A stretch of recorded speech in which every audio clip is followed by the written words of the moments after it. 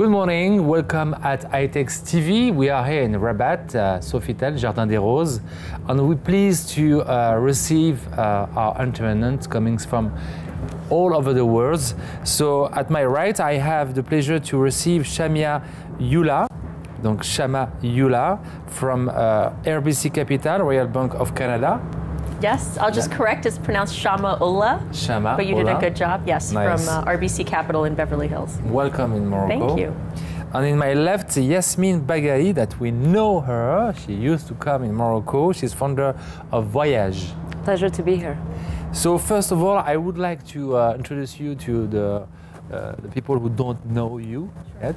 So what do you do exactly with RBC Capital? Sure, I'm a portfolio manager, which means I manage a fund of investments, representing mostly institutional clients, nonprofits, foundations, some private clients. And the strategies are really based in impact investments. So impact investing is really looking for investments that have both a financial return as well as a measurable social return. In other words, they do something, they make money and they do good for the world. And you can measure how good they do for the world. So I heard during this AITEX, actually, that the impact investment, this is the future in Africa. Are you agree with this? Absolutely, I think it's the future of the world, right? I think we've seen through protests around the world, we've seen through concern about climate change that we can't keep doing things the way that we've been doing them, right? And I think for so long, there's been the idea that in order to do well in business, it's just about how much money you make, right? And I think we've really come to that critical point where you know that in order to actually do good business, you have to do well with your resources. You also have to create opportunities for more people. You have to do fair business, right? Because otherwise, the planet will go extinct, people will go extinct, and then what is the purpose of the business? There's nobody here to buy your products, we're all gone, right? So I think definitely impact investing is the way of the future. I also think that, you know, the UN has gotten behind impact investing.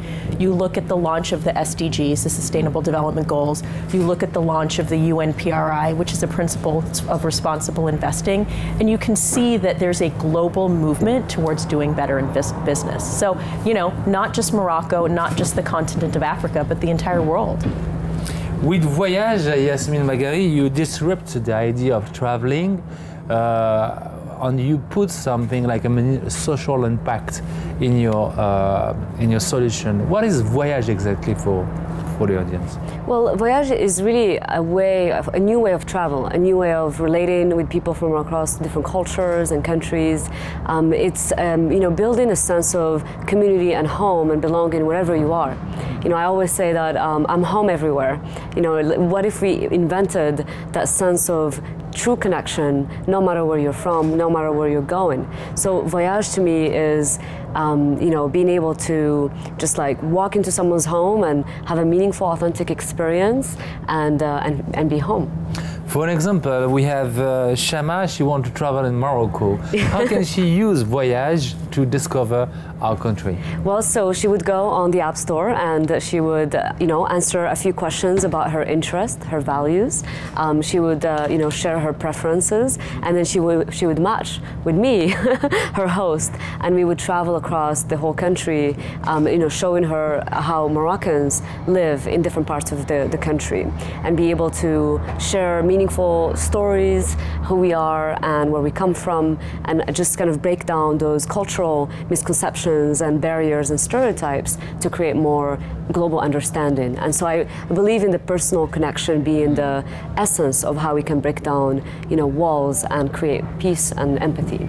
I heard you make a specific focus for women who wants to travel, especially in an Arabic country. This is true in your concept? That is true. We worked with the World Bank and UNIDO a few years ago, and we've been connecting female entrepreneurs around the Middle East. You know, oftentimes it is hard for women to travel to some countries, as you might know. And so how do we bridge using technology to connect across divide? Moroccan women with Saudi and Lebanese, and, you know, be able to like have meaningful conversations online and maybe meet in the United States or in Europe, and it's been amazing to see the amount of connections and, you know, support that these women have for one another. It's very critical. So Shamya, you help startups with funds, but you also have startups, I think. Yeah, so it's not launched yet. We're still in the prototype phase, but it's called Upvest. It's a financial technology platform, really an investment platform that's going to democratize access to capital.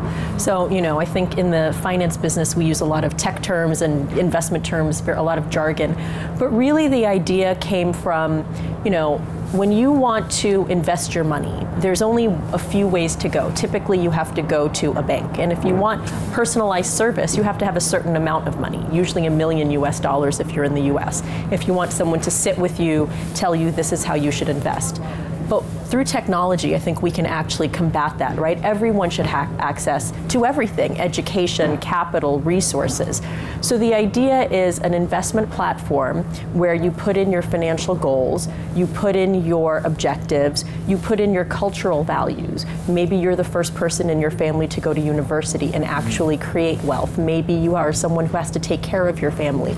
Maybe you have all of these additional things besides just, I want to invest my money. All of that has to go into your investment strategy.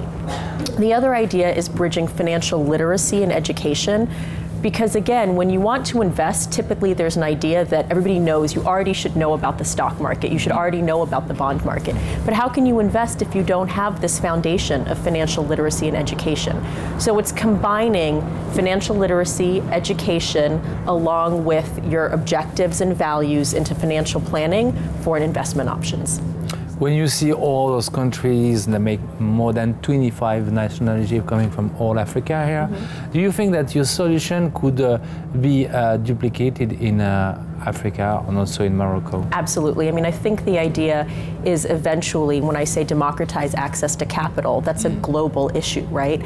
I think if you, not just in the United States, where you see a large amount of inequality, if you travel throughout the world, particularly developing nations, that berth is almost wider, right? And so, obviously there's regulatory issues.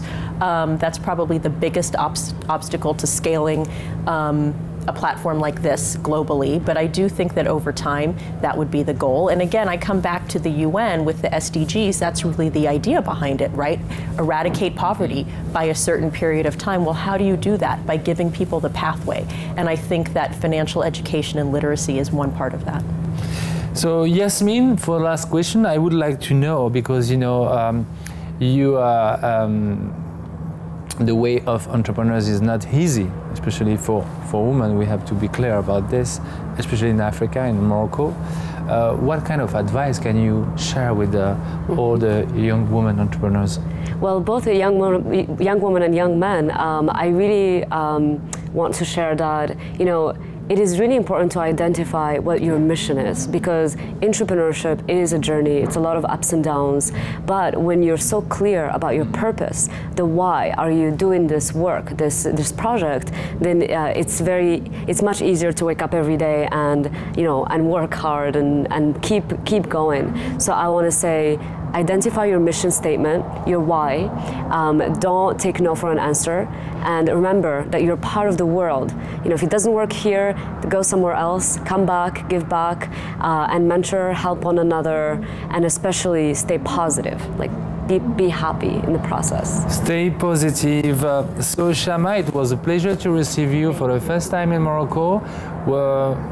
What is your thinking about this event, AITEX? Oh my goodness, so impressive. I really was saying to Yasmine that, and maybe that this has just been, beyond what I could have imagined. When I first walked in, I mean, the technology blew me away. You just walk into that red carpet, and it's beyond what I've even seen in the States. I think the advancement in the use of technology. And then you look at the ideas and what people have been talking about, it's so forward thinking. And so, I think it's a world-class event. And I also think that it's just such a great opportunity for not just Morocco, but really globally, right? To have something like this where you're bringing leaders, companies, and forward-thinking entrepreneurs together to solve global problems is really an incredible thing. Thank you, Shamya Ulla from RBC Capital, Royal Bank of Canada, and Yasmine Baggari, founder of Voyaj. So thank you, and follow us at website africaitexpo.ema, #AITEX 2019, and hope to see you soon with a new guest and speakers. Thank you. You're Thank welcome. you. Thank you.